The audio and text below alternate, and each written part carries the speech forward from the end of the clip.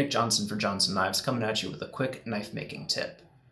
When I'm setting up to drill the scales on my full tang knives, I like to use this double-sided carpet tape.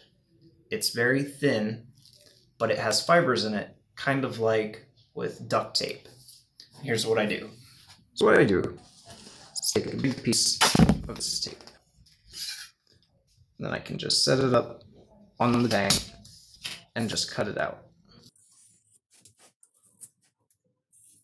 Now, when I want to set up to drill holes through the tang, I can very easily decide how I want these scales oriented.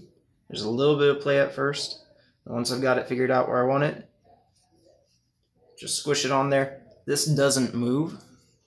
I can drill my holes through the wood, and then when I'm ready to take it off, it comes off quite easily by twisting it, and the whole thing pulls off in one piece with no stick.